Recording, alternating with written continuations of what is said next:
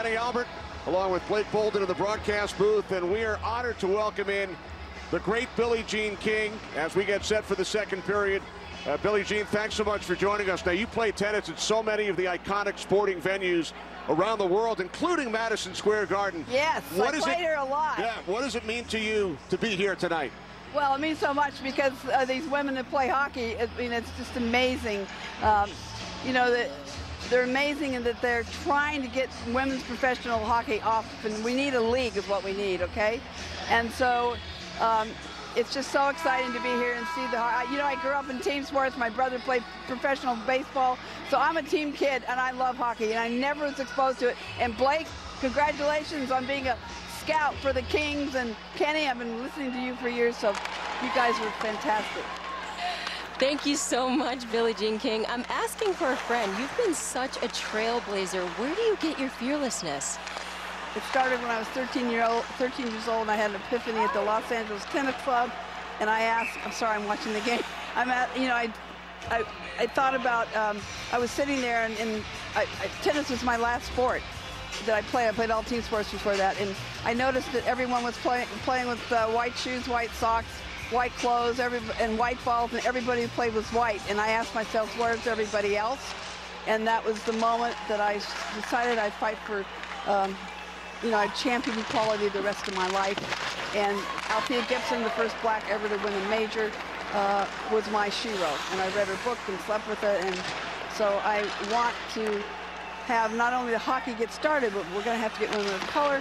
We're going to have to do a lot of work. But you know what? They're doing an amazing job. And the PWHPA is formed. Now they have one voice, which is really important. But I just can't wait. We've got to get a league started. And thanks to the Rangers, thanks to Madison Square Garden, thanks to everyone who has been a part of this. I think the Messier Foundation gave $100,000. Thank you to them. And that's Mark, I think, and Mary Kay.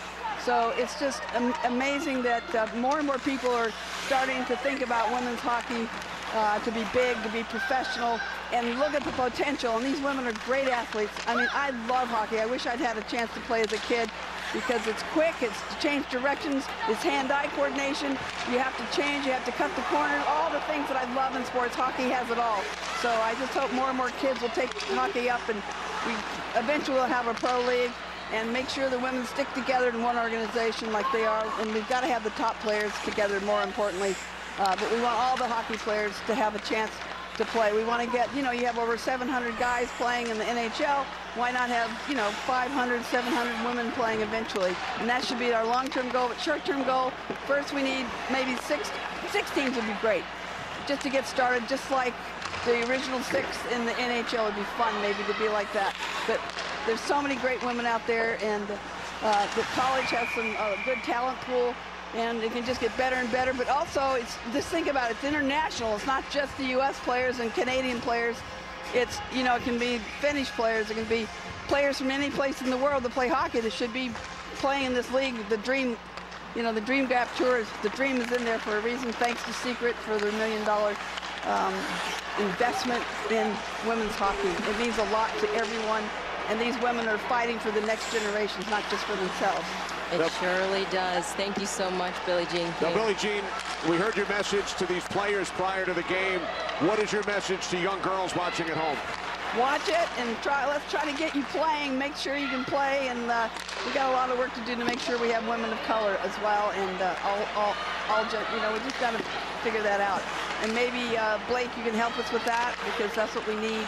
How can we get kids of color to get into this sport, which is really important. So they're trying to do a lot of things on a lot of fronts. But thank you so much for having me, and it's a privilege to be back at Madison Square Garden. And I know your dad, Kenny, and I've been watching you forever, so say hi to Mark. Well, Billie Jean, I certainly will. We appreciate it. And I'm not sure if you have a monitor, but up on the screen now is a photo of you playing here. Yeah. 1983. Yeah, I was over the hill. That's the year I retired. You can see all those knee operations.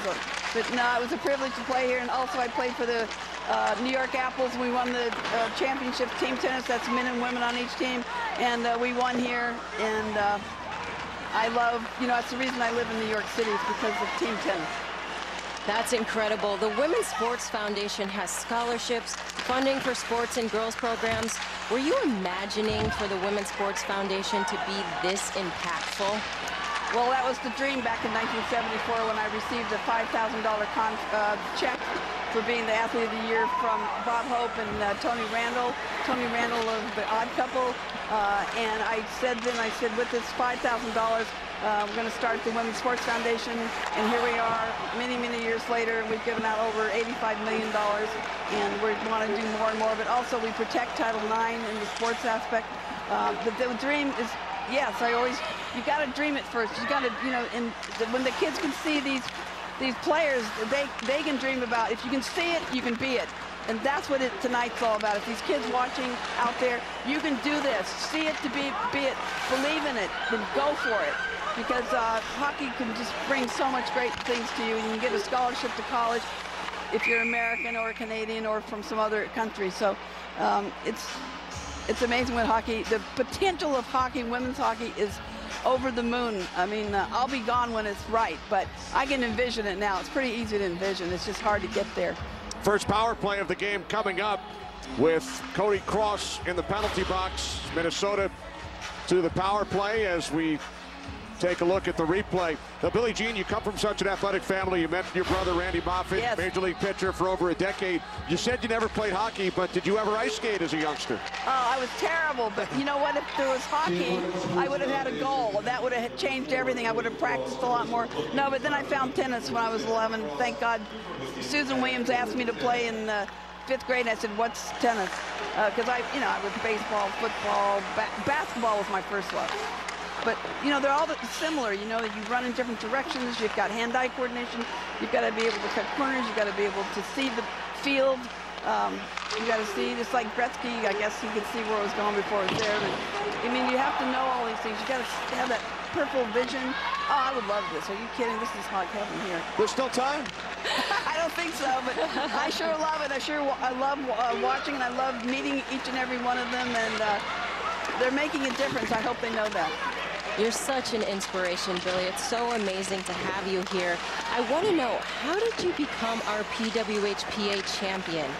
Well, we really try to help women's sports. We try to help, and we want to get more women owners. I hope women will start owning women's hockey teams as well as the men's teams a lot more. But we met Kendall Coyne, Schofield, and we met some other players, but Ilana and I met with them, and the first question I asked them, I go, do you guys have a union or association? And they go, no. So Ilana Kloss, my partner, and was a great player herself, #1 in the world in doubles. She really put a lot of work in with them, and I was on once in a while, but Ilana Kloss does the heavy lifting. And we said you have to have an association. You have to have a union. You have to have one voice, and you have to have the top players, because the top players are going to make it happen. They're going to get it started, and then you can get up to 150, 200, 250, 300, 400. But you've got to have the top players to do that. We did that in tennis 50 years ago, and get the sponsorship like a secret. You need all that help. You need help from everyone. And so that's where we got the idea, and we just got more and more involved, and we helped sponsor one of the Dream Jack things in Chicago last year. Well, that was quite an experience for me. They had me out in the center at the Blackhawk game. That was hilarious.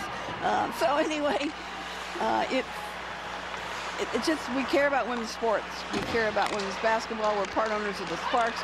We're also part owners of the Dodgers, which is great. It's only men, though. That have a whole other ideas for that. And also, we own part of the City Angel football, the soccer team in LA, and then I own the Philadelphia Freedoms and team tennis still. So it's an amazing experience. But being an owner, and we used to own, my former husband and I used to own tournaments, and I understand the other side of it. I understand operations, I understand sponsorship, I understand the fans, and we need the fans. I tell you, one thing I'm missing tonight is the fans. Fans are such a big part of the entertainment package. They just make it, and it's great. Absolutely. Well, Billie Jean, thank you so much for everything you've done for women's sports, the Women's Sports Foundation. It's a terrific night here at Madison Square Garden. Thanks so much for joining us. Thank you, Kenny. Thanks, Blake. Thanks, Billie.